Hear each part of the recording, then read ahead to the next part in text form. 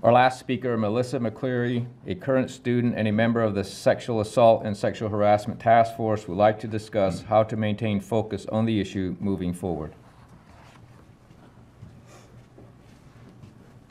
Thank you. My name is Melissa. Thanks for having me here today. The report of the Sexual Assault and Sexual Harassment Task Force demonstrated for the university community the extensive scope of the problem of sexual violence at Penn State.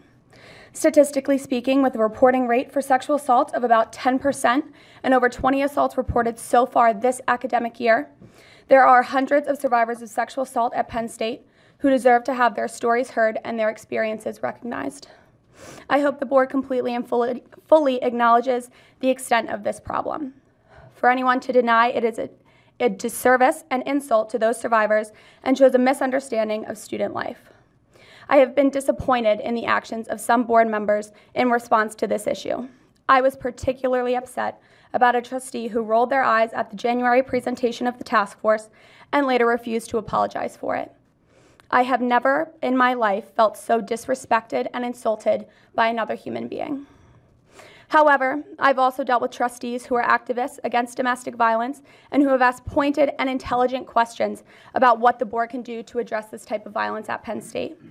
I want those people running my university. I encourage all board members to follow their examples. As a student who was on this task force and worked hard for 14 weeks for 2 hours at 7:30 in the morning, I can attest to the extreme importance of this report. The issue of sexual misconduct is important to the university and higher ed as a whole, most importantly because it has profound human cost. I ask the board to maintain strict focus on ending sexual violence at Penn State. Read our task force report in full. Ask questions, have discussions, and help Dr. Barron in implementing the task force's 18 recommendations. Help us ensure that Penn State is a leader in taking action against these deplorable crimes. Anything less is unacceptable. Thank you.